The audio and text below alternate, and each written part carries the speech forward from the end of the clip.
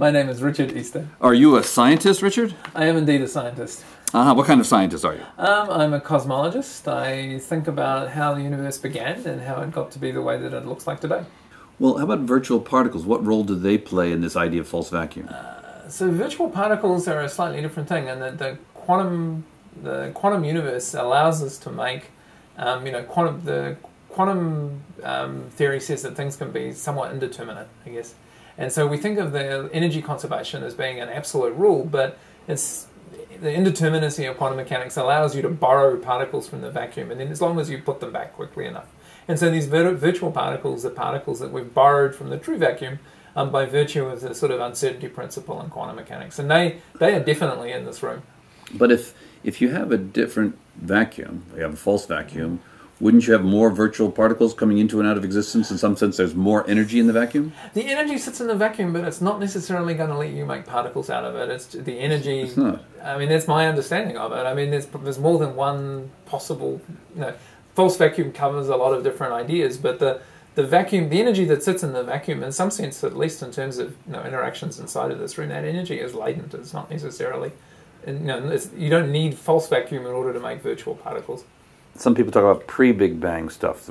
Did time exist before the Big Bang in any sense that makes sense? And many, I think, cosmologists would kind of disagree on this, I guess. I think if you wanted to, if you wanted to get a bunch of cosmologists arguing about stuff, you would ask them that question. And so, I mean, my own personal philosophy as a scientist is to be quite conservative about this, is that I try to ask questions about things that I think I can calculate. And so from a point of view of a given observer, we have a Big Bang in our past, but that may not have created the whole universe. That Big Bang may have happened inside of some larger universe. And in that case, it's perfectly reasonable to think of time existing outside of our universe. In other scenarios, time doesn't sensibly exist until the Big Bang happens. I mean, so that one could go either way. There are scenarios where both possible answers to that question are true. Are we alone? As far as we can tell, there's nothing special about our star or the galaxy that we live in.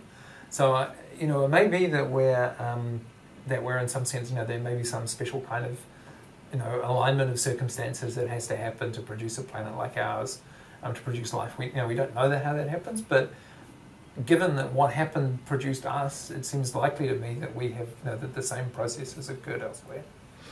I think the bigger question is how long we're going to last. And so, if you produce intelligent life and then it makes life uninhabitable, or makes its home uninhabitable, too quickly for it to figure out what it's doing to itself, then I think it may be that each flowering of life may be relatively short, and then in that sense, we may, the universe may be less populated than it might otherwise be the case. I think there's some risk of that. The students of this course are not necessarily scientists, right, and so they're trying to get a grip on the origin of the universe. It sounds so compelling. It sounds like, I got to revert to religion or something. Now, what can you help a student of humanities or history understand the origin of the universe in less than a minute? I think the key thing to think about is we don't. I'll think about it for a minute and then I'll talk about it. I think the key part of it, or the key understanding that comes out of the Big Bang, is that there seems to be a finite point in the past where the universe as we currently understand it didn't exist. And then, so a finite time from the present back into the past. And we don't know exactly what that moment was, but we're certainly able to think about what happened inside of the universe, tiny fraction of a second after that time, and do calculations and test predictions that come out of those calculations. So we know the history of the universe, but we don't necessarily understand its birth. Are you the result of a quantum fluctuation? As are we all, it seems to be. Not me personally. Okay. Now, how about the interface between cosmology and religion? I'm going to be interviewing a couple of rabbis and priests about, are we alone? And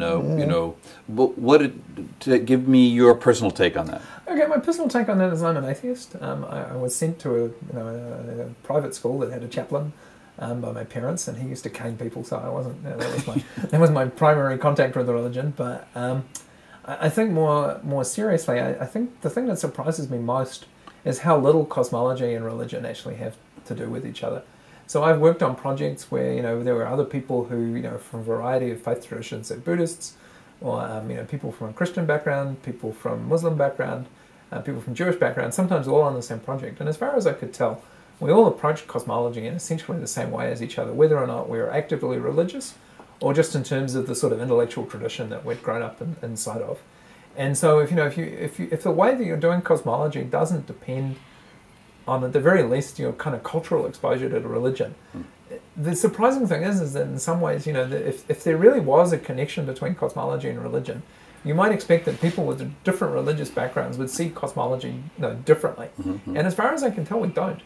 And so I think the really surprising thing is that very little, unless you're very concerned about, very literal reading of Genesis, for instance, the overlap between cosmology and religion, I think, is actually smaller than most people would think if they just looked at what they saw in the news.